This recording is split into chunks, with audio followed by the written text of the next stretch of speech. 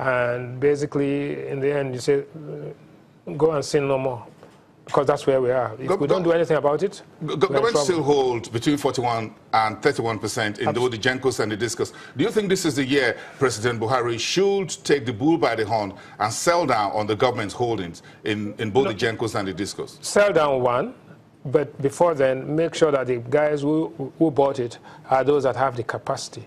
We should have done this 2 years ago, but let's do it now. So we need to revisit that Absolutely, privatization. and then forbearance. There's no way you can make omelette without breaking eggs. Therefore, you must give, you must give them, and then more important, cost-reflective tariffs. Agreed in principle that you have cost-reflective tariffs. It's not good, it's not expedient to do it in an election year, but then you will have to subsidize those who are producing power to the extent that they can cover us until after the elections and after we review we have the economic intervention programs that will bring up about minimum wage and so many things put together, get our tax mobilization together. At that point, you can then, come up and step up with the cost-reflective tariffs. But even with cost-reflective tariffs, public power supply is 4 times cheaper than alternative power supply.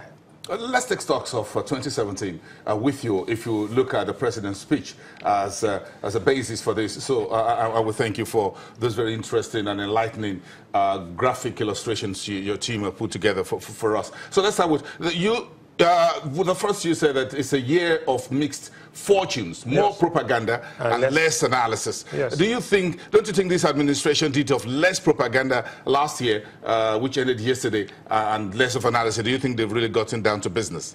Well, I think first and foremost, we had a year in which the budget was passed in May.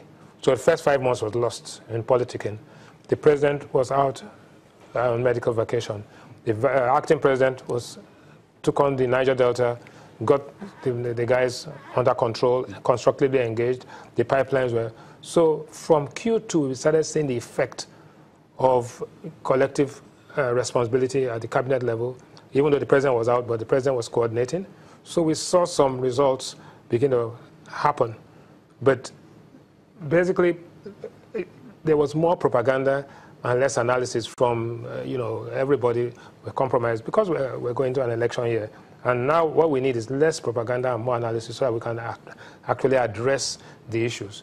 So there was remarkable progress, limited accomplishments, but you must acknowledge progress and celebrate success. In terms of what was on paper, what was said and what you could see. Okay. Because we saw tangibles. Yeah, because after 5 consecutive quarters of negative growth, you got a slight blip. We went to 0.55, revised to 0.76, then went to 1.4. That is significant because the momentum continues to drive. We saw the Naira, which crashed to 520 in the first quarter, actually recover. No, but this time last year, we were at 520. By January 1st, we're around 520. Yeah, so diesel was 275, right? Now it's 195. So that's a major driver. So if you look at 2017, was it good, was it bad, or was it annoying? I think it's a mixed bag. There are good things, there are bad things, and then there are annoying and avoidable. Self-inflicted wounds were there. And what annoyed you in 2017? Well, I think that to a large extent, the delay in getting things done, right? The budget was not. The budget was not, and there was too much. Talk is cheap, well, less action. So, if in the year you actually spent only 30% of the capital budget, of 30% of the 30%, right? Then you had salary arrears, you had the highest misery index, right? And so they were self-inflicted wounds. But it could have been worse. And so let's recognize the fact that we had output increase, we had oil stabilize, we had oil price at least 40% higher than what we planned it to be, right? And therefore, it wasn't a bad year. But do you think there were what you called most questions that were left unanswered in 2017? Do you think there were a lot of questions that were not answered? The question every Nigerian wants to know, where were you on January 1st, 2017? You were either in Nigeria, you were in diaspora, or you were on the way to Libya or on the way to Italy. So as an immigrant, which is right. So yeah. for those who are in Nigeria, you and I, we had to ask a question: how were you feeling? Were you happy? Were you limping, or were you miserable? Okay, so you got to ask yourself that question. So everybody out there listening has to ask themselves: where were you in January 1 last year? Were you in Nigeria? Were you an immigrant, or were you just in diaspora?